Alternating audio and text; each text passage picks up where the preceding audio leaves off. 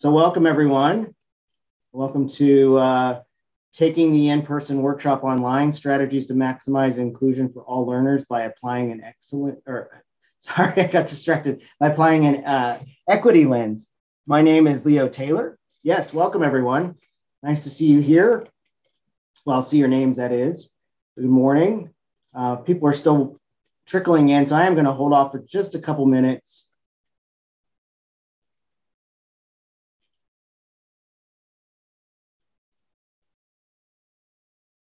Happy that you are here this morning, joining me for this talk. I'm excited to deliver this because it blends quite a few things in my background. In-person teaching with students at Ithaca College, where I served as an adjunct professor once upon a time, and my current role with the College of Food, Ag, and Environmental Sciences in the Office of Diversity, Equity, and Inclusion. So a little bit more about me. I'm actually an entomologist. Don't let the fancy jacket fool you. I'm a big bug nerd. And in particular, I am, shout out to Ithaca. Great, Christopher. I am a behavioral ecologist. So I'm fascinated by the evolution of behavior, in particular mating behavior and sexual selection. And at its basis, evolutionary biology is devoted to explaining difference. So being an evolutionary biologist actually positions me pretty well to talk about difference in general, because we can learn a lot about ourselves, even from the lowly fruit fly, for example. And we have learned a lot about ourselves from the fruit fly. But I digress. I want to talk to you today about applying an equity lens to teaching in general, but in particular to the online classroom, the virtual classroom. So this will apply not only to workshops, but any kind of online teaching that you might be interested in doing. So thanks again for joining me today. I'm going to go ahead and get started here. I want to acknowledge that the land the Ohio State University occupies is the ancestral and contemporary territory of the Shawnee, Potawatomi, Delaware, Miami, Peoria, Seneca, Wyandotte, Ojibwe, and Cherokee peoples. I recognize that I am a guest on their original homelands. Specifically, the university resides on land ceded in the 1795 Treaty of Greenville and the forced removal of tribes through the Indian Removal Act of 1830. Endowments of the university originated with the sale of other indigenous lands. I want to honor the resiliency of these tribal nations and recognize the historical context that has and continues to affect the indigenous peoples of this land. I extend my respect and gratitude to the many indigenous people who call these lands home. A caveat about land acknowledgements, especially when coming from a land grant institution, that is, they risk being performative unless we are also taking other measures, significant measures, to reconcile the historical and ongoing impacts of colonialism. So I encourage folks to think about using land acknowledgements in their online classrooms, maybe at the beginning of the semester or your workshops, but also think about what other systemic things need to happen. What are we doing to support the indigenous communities that still exist on our lands? What are we doing to support and encourage enrollment and success of indigenous students? What are we doing to recruit indigenous faculty and staff and retain them? So we need to do more than just acknowledge the land. Today, I would encourage you to continue the chat interactions so you can interact with each other. Lucia has just put some instructions in chat. If there is a question, and it all depends on how active the chat is, if there's a question that you want to direct towards me, I encourage you to use the Q&A so that gets pulled out separate from the, I'm going to pull that up right now, as a matter of fact, from the chat. And I try to keep an eye on chat as we go along so that I can engage with you. So please do participate. I have three primary objectives for you today. I want to recognize the importance of considering equity and inclusion in the virtual classroom. identify practices for creating a virtual classroom that is inclusive of diverse learning styles and student needs. So this would include accessibility issues as well. And then provide you with some specific examples of how the virtual classroom can become a place for active learning. And I want you to participate in that process as well. I want to hear from you. So I guarantee some of you have tips and tricks that I'm not going to present, and I want those to be on the table for everyone to benefit from as well. So please do not be shy. However, if you are on the shyer side and you don't feel like contributing publicly, you are welcome to, if it's possible, I think you can submit something to me directly. So one of the things that I do is allow participants to share something privately with me, and then I can share it on your behalf anonymously. But I anticipate that you all will not have a problem sharing publicly. We're not talking about things that are too deep today. So in 2018, I came to Ohio State as a 50-50 postdoc and 50% in this role. I was in entomology, and I was tasked with creating full-length in-person workshops that address issues such as implicit bias, power and privilege. And thanks for that point, Leave. I appreciate that. And I developed 3 primary 3-hour workshops that I delivered on a monthly basis in both Columbus and Worcester. And then the pandemic shut the university down, and I was told to go ahead and take the time to revise my materials and prepare for when in-person workshops would be available again. I jumped on the opportunity to go online because it's something I wanted to explore anyway, to try to improve accessibility and to increase participation. So since March 2020, I have converted everything to online through Zoom. So one program that I developed was Introduction to Diversity, Equity, and Inclusion. And I've developed a whole bunch of other programs that are new and I wasn't offering in person before. So a lot of new programs came out of this. I've reached thousands of people in this short period of time. It's allowed me to reach people outside of the OSU community. And there's a benefit to that, not just reaching the community, but it increases the diversity of the classroom. And the students in the classroom, students being my participants, which are faculty, staff, and students at Ohio State, they benefit from that added diversity. So moving things online benefited the program in many ways. But I had a challenge because I started out just revisiting my materials and recognizing, okay, how am I going to convert a 3-hour intensive in-person workshop to a webinar and not have people bored out of their minds and being distracted? How am I going to keep them engaged? What am I going to do with exercises involving props? And I'm going to give an example of that later. How do I hold people's attention, and do I keep it 3 hours? Because the idea of sitting in a Zoom session for 3 hours, having someone talk at me was not appealing. And I've been engaged or been involved in sessions like that, a 2-hour webinar, for example, where someone is just talking, and those do not keep my attention. And how do I account for diverse learning styles and accessibility needs? Now, this is something that I've given a lot of thought about when it comes to in-person teaching, something that I went to great lengths to account for when I taught at Ithaca College. So one of the things that I did was use clickers and ask clicker questions throughout my lectures to make sure that students were understanding and able to critically evaluate what I was teaching them. So how do I do this in the virtual classroom? Now, I had some experience teaching online.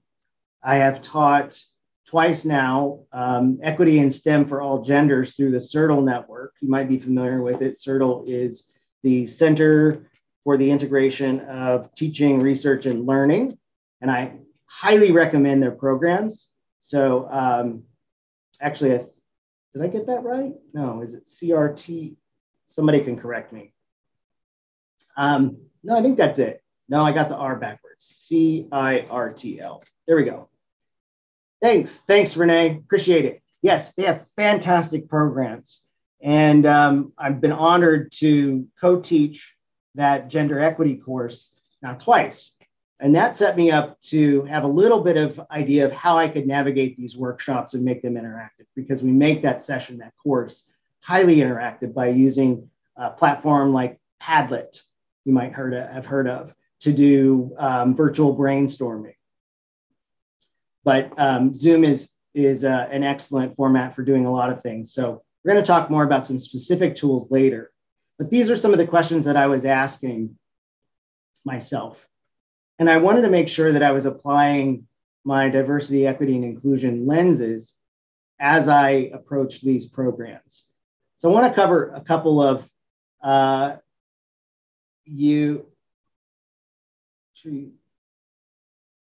I'm sorry. I realized that I was not sending to all attendees and panelists. Thank you, Lucia, for pointing that out. And Jennifer, thanks for commenting. Padlet and Flipgrid.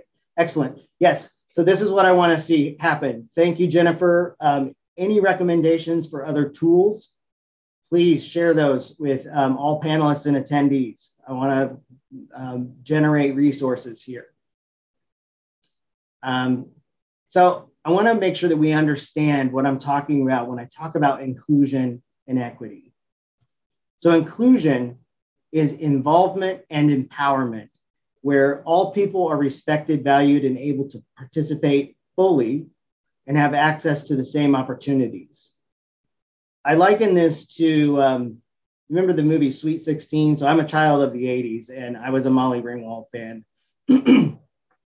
It's like the dance in Sweet 16, where the nerds were welcome to attend the dance, but they were excluded because they were all along the wall. Nobody wanted to dance with them. So you can be invited to the dance, but unless you're asked to dance, once you're there, you're not really included. Now, the nerds could join the dance if they wanted to and probably dance with each other. That would be integration. But unless the nerds were being asked to dance by other people in the community, you do not have real inclusion.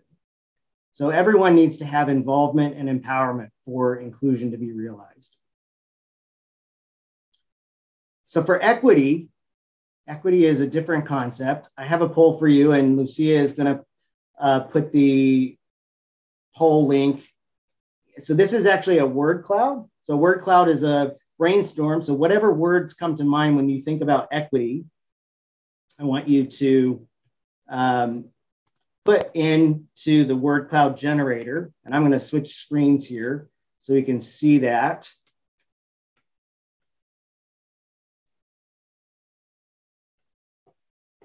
While you brainstorm,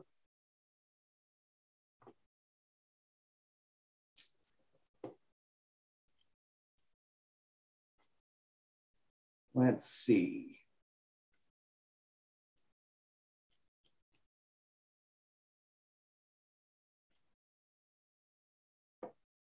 Yes, poll everywhere, although it does have some limitations.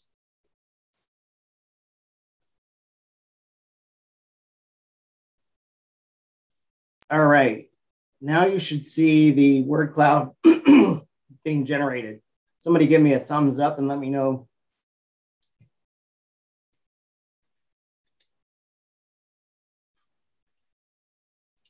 Thanks, Ben. Excellent. Okay, so the words that get larger are the ones that more people are generating.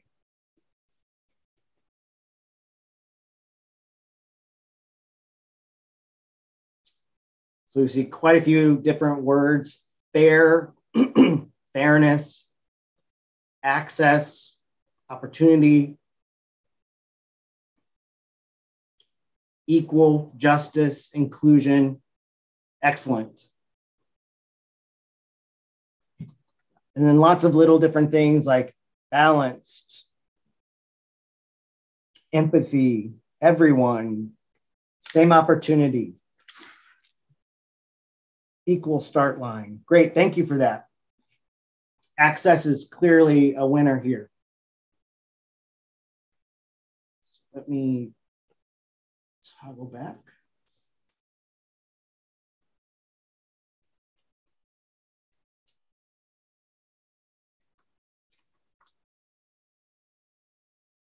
One second.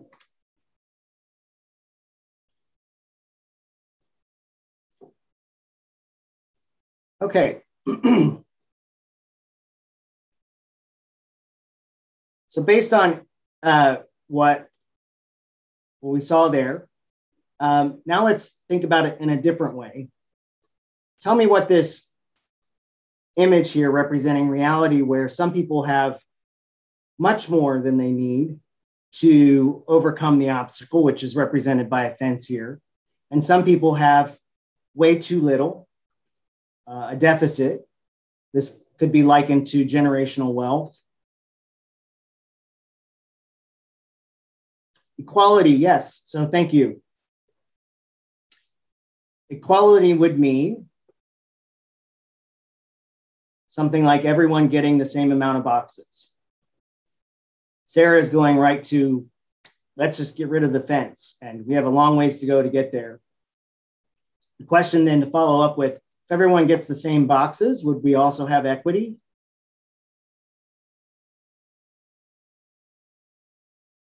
Right.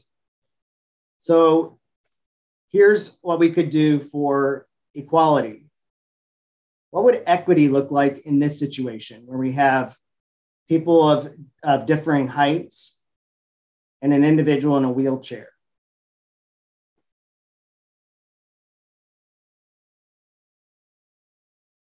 Yes, so if you look at the outcome, Rachel's pointing out everyone can see over the fence. And I'm sure you could come up with some clever ideas like, yeah, there we go, a glass wall versus a fence, or we could get rid of it. We could do a chain link fence. We could cut holes where the people's eyes are. Charles just mentioned, here's what this artist has come up with. Let's give the shorter person an extra box. We'll just take the person's box from the left, who's clearly tall enough to see over without a box. We'll give that to the middle person, and then we'll build a special ramp for the person in a wheelchair so that that person can see. So everyone gets what they need to overcome the obstacle. Equality uses the paradigm of not seeing difference. And not seeing difference perpetuates inequality. So how many of you have heard of, we shouldn't see race, or when I look at you, I don't see race. There's only one race, the human race. I don't care if you're black, purple, brown, polka dotted. We're all familiar with this idea of colorblindness. And I love this quote by the late civil rights leader, Julian Bond. To be blind to color is to be blind to the consequences of color, and especially to the consequences of being the wrong color in America. So if we don't see race, or if we strive not to see race, how are we going to see racism? If we are blind to sex, how are we going to see sexism? Because the reality is, Black people do not live the lives of white people. Women do not live the lives of men. Transgender people do not live the lives of cisgender people. All of these things define us and define our experiences based on how this society has been built and constructed. It's an oppressive system that favors certain groups over others. So the goal shouldn't be colorblindness. The goal should be to see the differences, to challenge the system of oppression, to change it. But in the meantime, to make sure that we are providing equitable opportunities for everyone based on their differences. So in the classroom, for example, you wouldn't hand all students a handout with 12-point font, knowing that one of your students needs a minimum of 24-point font to be able to see because they're visually impaired. So equity would say, that student needs a different handout. I can use the 12-point for everyone else, but I'm going to make a special printout for this one student. So equity involves fair treatment that allows for equal access, opportunity, and advancement for all people. And it considers the, the unique needs of each person. So we have to see that difference to be able to see their unique needs. Equal access does not necessarily involve equal treatment.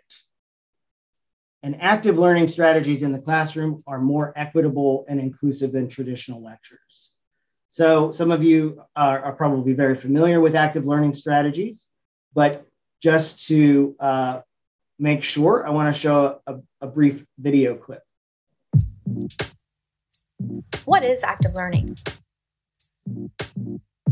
Active learning is a farewell to the traditional lecture. No more standing at a lecture and dispensing wisdom in 120 minutes snooze-inducing soliloquies. Anyone? The most common belief about active learning is that it's all about students using class time to do things, not hear about them. But active learning is much more than that. At its core, active learning is about creating a continuous feedback loop between professors and students. Feedback professor is used to understand how well their students have understood and mastered the material. The result from a professor's perspective can be less time spent lecturing and more time spent coaching, facilitating, and bringing concepts to life. Reams of research have shown that active learning teaching methods are more effective at improving student success than traditional teaching methods that involve passive learning. In fact, students are 1.5 times more likely to fail in traditional lecture format classrooms than in an active learning classroom. Students in active learning classrooms outperform students in lecture classrooms by 6 percentage points on the same exams, which can mean the difference between passing and failing. And professors who have implemented active learning see an increased ability and willingness for students to participate in class and do their readings, as well as increased motivation. Ultimately, they see better learning outcomes, and isn't that the goal? Whose idea was it anyway?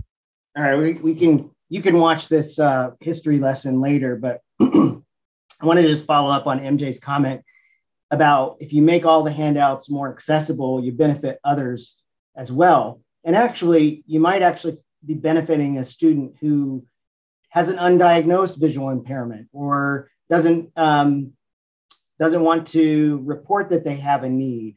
So including more accessible options in your classroom can benefit other students than the ones that you know have, yes, many students do not report that you're aware of. So active learning, and there's a question about which ones are important, and I'm going to give you some very specific things that I've applied to my classroom, and one of which you're seeing, and that is if chat is enabled for an online program, then I believe the facilitator should be engaging with it. And yes, it can make it feel clunky, but it's the same thing as if you're in a real classroom. And I encourage my participants to raise their hand and ask a question if they need clarity, if they want to participate and offer a point, because they have something to offer too. Yes, and captions. If I'm sitting here giving an online program and I'm completely ignoring what's going on in chat, I'm not getting that feedback loop of what's going on. And a designated chat monitor can be helpful, but I very much appreciate engaging with participants personally, like I'm doing now, because it gives me feedback on what's going on. And it takes, I think, practice to get used to kind of skimming through what's going on. Like earlier, Allison said, +1 Jenna, so great quote, Jenna. You have to kind of keep looking back and forth and refining that skill. But it's a wonderful way to feel connected to the participants, especially if I can't see you, and also understand what's going on with you and seeing your wonderful contributions, seeing your questions. So I encourage you, if you're not familiar with active learning, to do a little more research on that. You can watch the rest of that video, but I have another poll for you. I'm curious to know how many of you have actually utilized active learning strategies in the classroom, or maybe if you haven't utilized them as an instructor, you've experienced them as a student. So thank you, Lucia. Lucia has put the link in chat, and I normally like to use Zoom for these polls because then I can avoid having to toggle back and forth.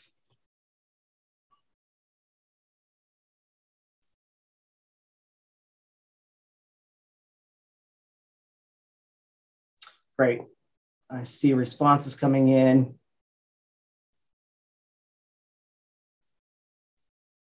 All right, you should see the poll forming now.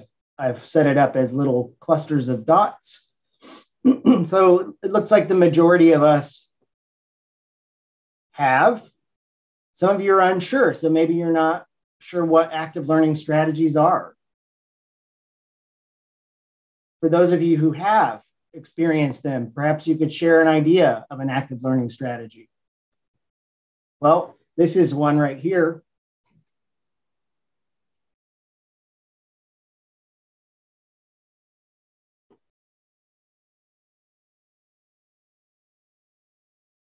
Thank you for that, Ajit. Yes, for people who have, for example, attention deficit disorder, having anything that's popping up on a continuous basis is incredibly distracting. So there are, people who are neurodivergent include instructors. So thank you for that comment. So it has to be within the capabilities of the instructor. And that's when you have to come up with different strategies. So I can do chat, no problem. I can engage that way. Other instructors who can't do that can use other strategies instead of chat. Yes, thanks for throwing these out here. Think, Pair, Share is one that I love to use especially in physical classrooms. Yeah, you can keep those ideas coming. So great. So the majority of us are familiar with active learning strategies. Let me get back to my slides.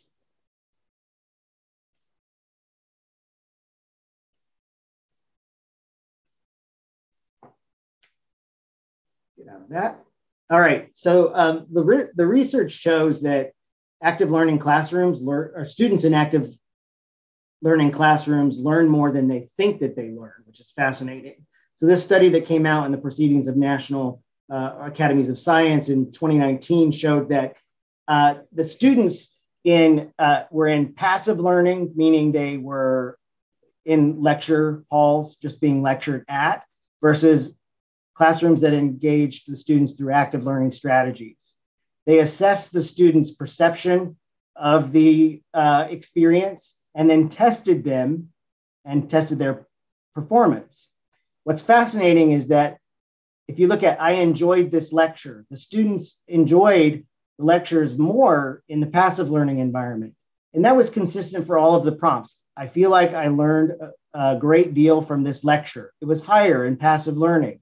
Instructor was effective at teaching, higher in passive learning. Yet, when they tested the students' learning, they performed better in the active learning environment.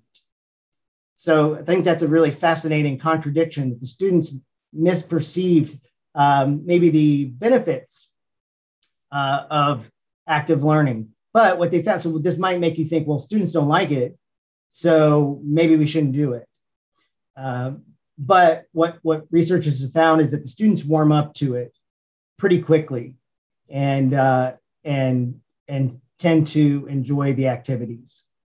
However, there are individuals with personalities or with neurodivergent conditions, anxiety, introverts that are reluctant to want to engage with classmates in class activities. I'm a bit of an introvert myself. And so every time I hear, okay, we're going to do breakout room discussions, I'm like, I look at the leave button and I think about clicking it. Some days I'm just not ready to engage like that. So other things to keep in mind there. Active learning strategies, yes, can take some getting used to. So getting to the actual nuts and bolts. of what I have done to apply that equity lens to the virtual classroom experience. So one of the things I did in the classroom was use clickers. I love using clicker questions that were not graded and actually made them apply the content that I was teaching them. And I used think, pair, share with the clicker questions so they could turn to their neighbor, they could talk about it, they could make their conclusions, submit their answer, and then they would get really competitive with themselves. And even like if they got it right, I would hear an eruption of like yeses and like fist bumps and like, they got really into it. It was fun to see.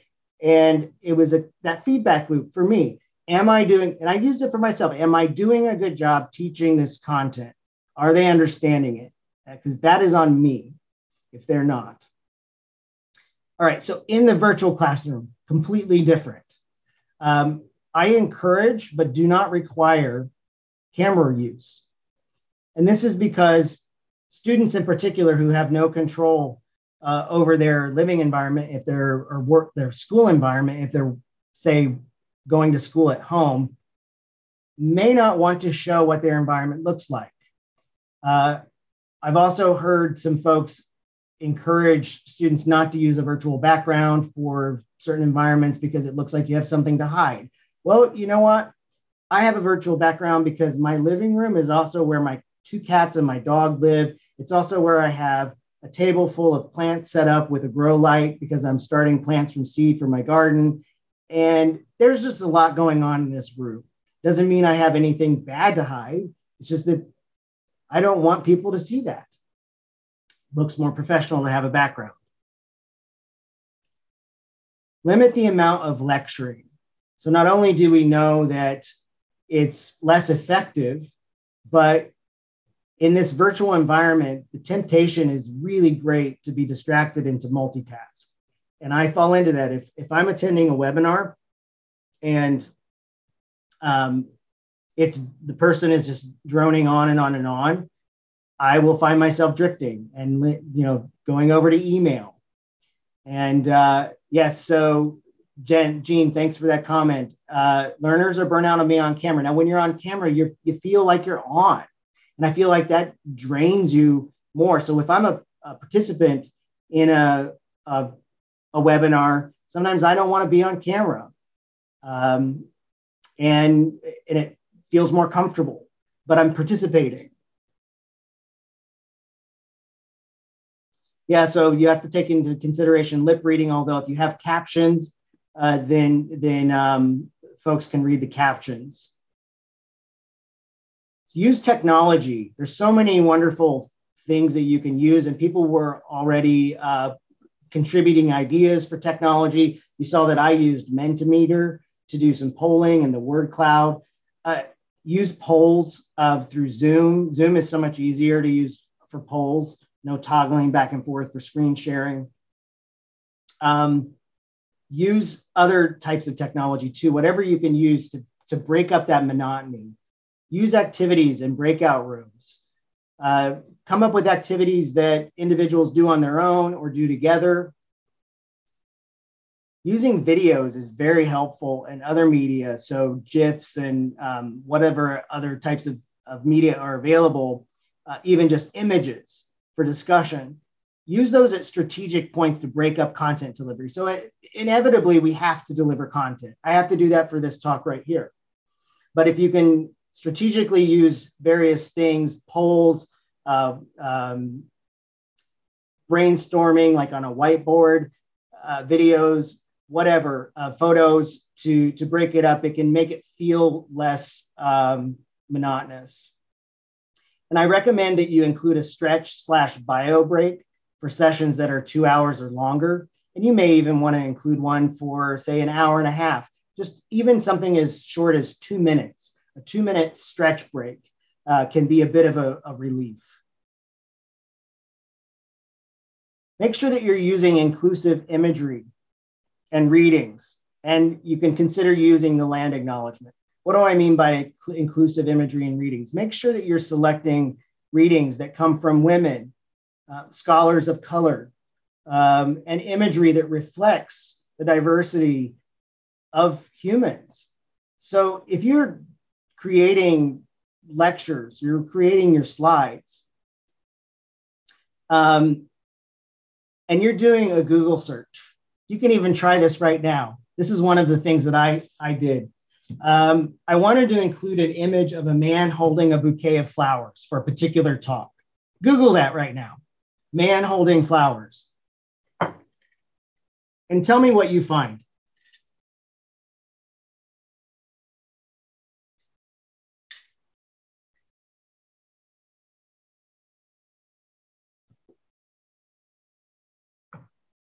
Lots of white dudes.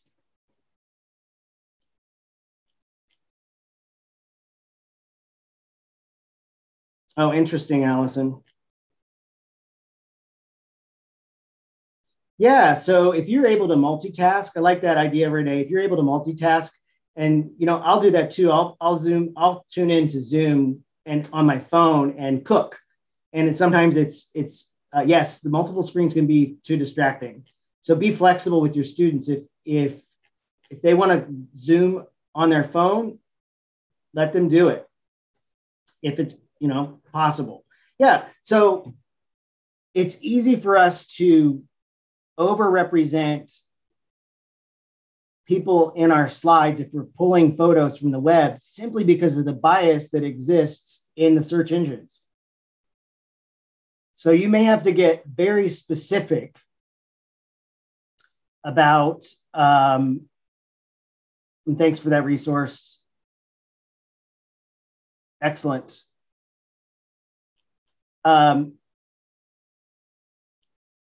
Oh, these are great. I'm going to check out nappy.co as well. So you may have to get very specific, and that's what I had to do. I think I ended up going with Asian man holding bouquet of flowers, and I was able to find one that would work. But you may have to do a lot of digging. But that's what I mean. We have to be very intentional. And once you've created your slides, go back and look, okay, who is represented in my slides? Oh, Jasmine, so maybe Lucia, you could help out. Make sure that if you're sharing a post that you select all panelists and attendees. Otherwise, I'm seeing that, say, Jay Briggs, Kathy, your posts only went to the panelists. Okay. I'll tell you though, don't underestimate the power of representation. Students who are in minority groups or marginalized groups, notice. I'm an LGBTQ person. I notice when LGBTQ imagery or representation is displayed. I'm also a person with an invisible disability. So I notice things that non-disabled people might not notice. So it's very, very important that we allow our students, our participants, to see themselves in our materials, to recognize that they exist and they're important. I encourage you to record your sessions when possible. Now, this might not be possible if you're trying to encourage a specific type of space, like a brave space for sharing, in which people might be reluctant to share because of the sensitive nature of, thanks for that clarification, Renee, and thanks, Sarah. Sometimes I don't record my sessions because I'm asking people to be honest about their biases and prejudices. Not everybody wants to be on record sharing that information. So if you want to record it, make sure that you have outlets for people to share anonymously or privately, and record when you can, because some neurodivergent people, and not even all people who need to have a recording are neurodivergent, but some people have memory issues or retention and attention issues and need to be able to have that option to go back and review the recording. Provide access to handouts in advance if you can, because some learners need to take written notes. And this could include your slides. I sometimes do an outline of my slides so that not all the information is there. So I'll go through and I'll delete some of the text from the slides so that the individual can then write in content from my slides as we're going through it.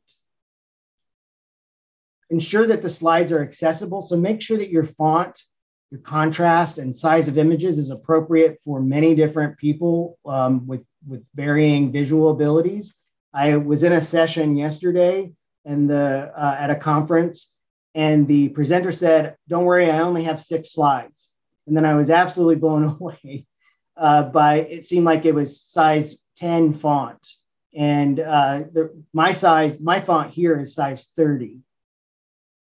So it's really important to have the font be an appropriate size. So he had the slides jam-packed.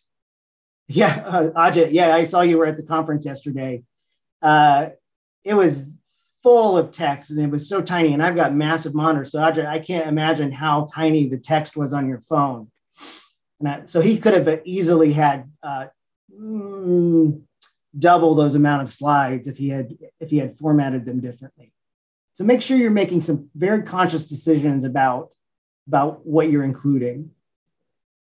Provide live transcription services when requested, and if possible. Zoom is getting better about the free transcription service or live captioning, and I've tested it in a few different meetings. It's pretty good, but it's biased towards people who speak without an accent from outside the US, people who speak clearly and loudly. So that can be something you can offer. It might not be 100% reliable.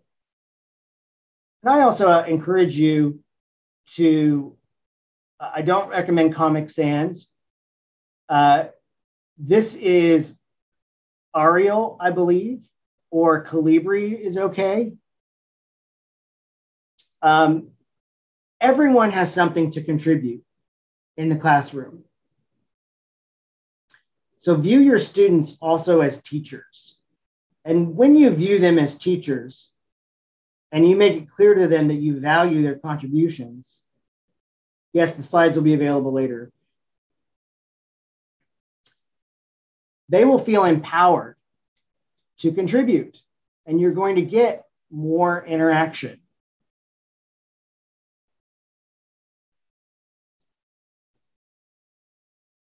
And speaking of interaction, allow multiple ways for students to participate.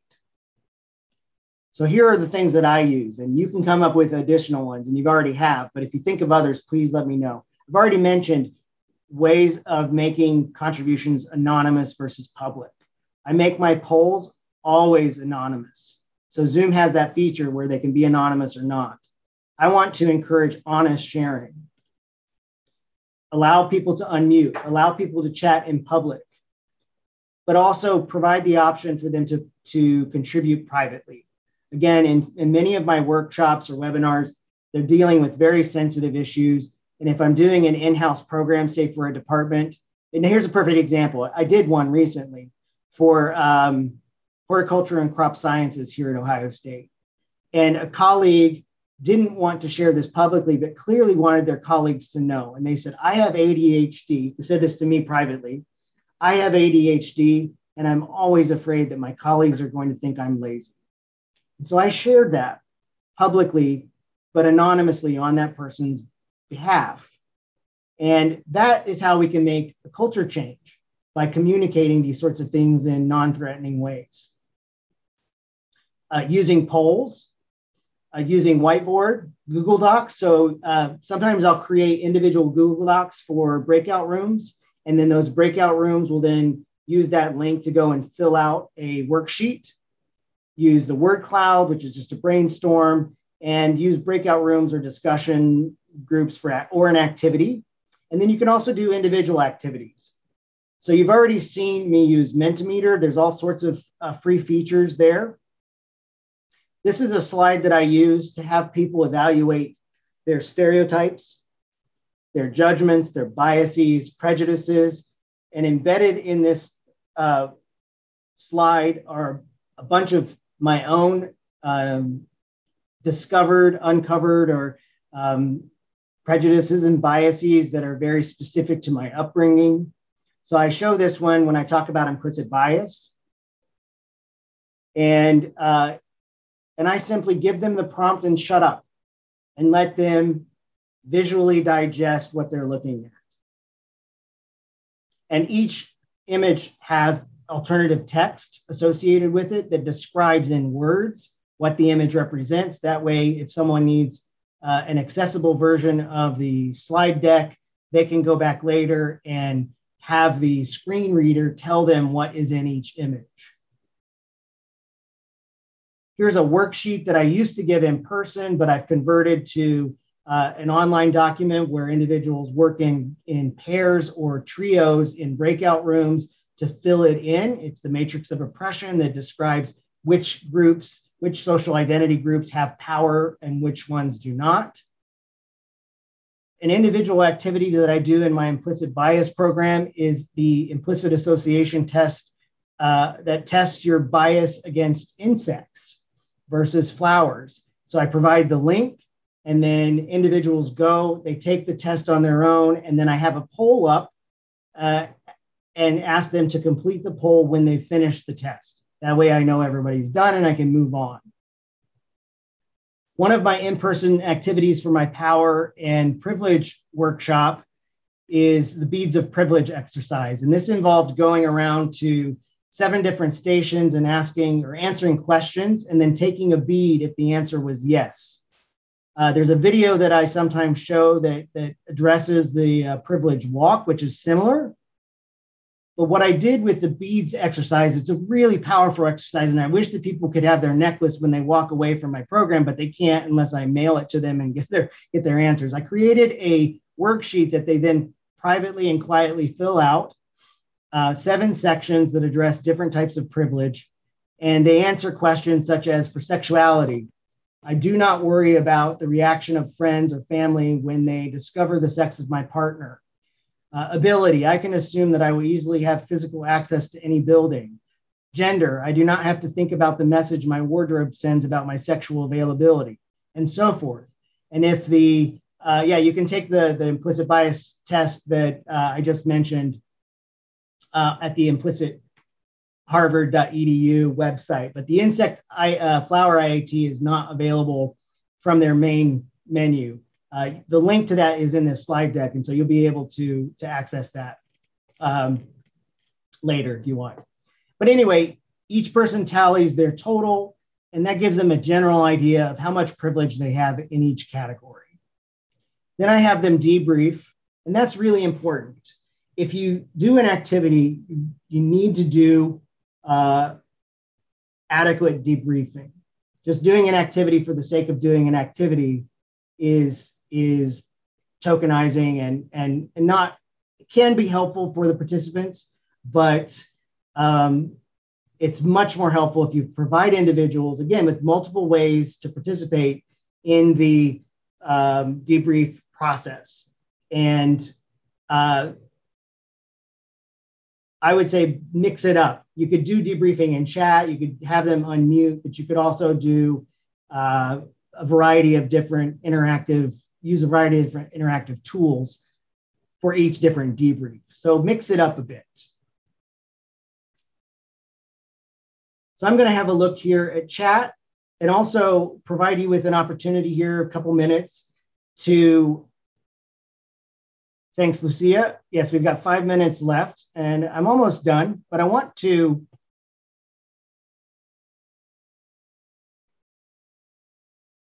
see if you have any ideas that I haven't mentioned for maximizing inclusion in the virtual classroom.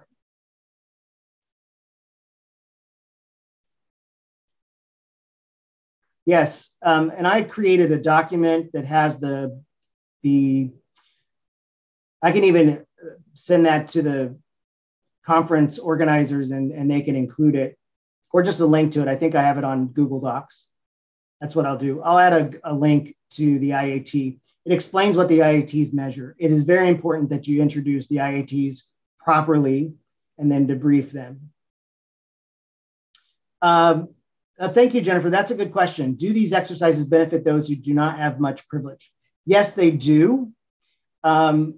But you need to make sure that, again, you're framing this properly. You're providing a safe container. You're providing that opportunity to debrief. And when those if hurt feelings come up, be qualified or not qualified, but prepared to handle it. I will tell you though, any person who is in multiple marginalized populations is not going to be surprised by that activity. They know that, they live it every day. So yeah, you do have to be careful. You know, who is this for? Ask yourself. And just be mindful that there could be some feelings that come up. But what they find out though is that everyone has privilege in some area of their life. Everyone, no matter how marginalized. It might not be much, but there's always some privilege.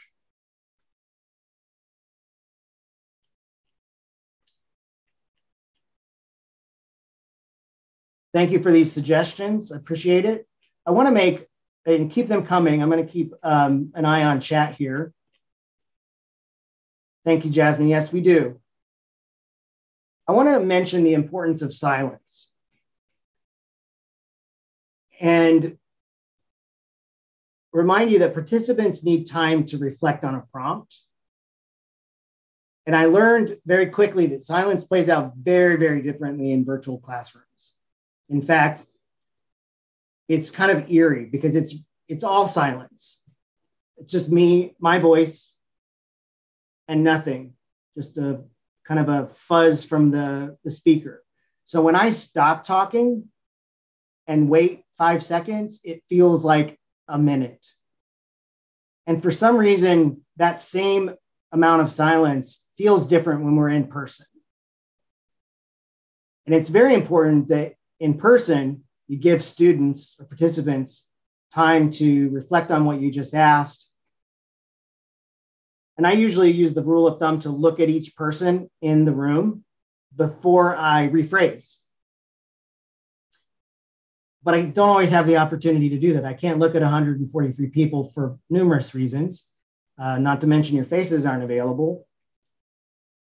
But I encourage you, if no one speaks, rephrase after 10, 15 seconds, 20 seconds, if you can bear it, and resume silence.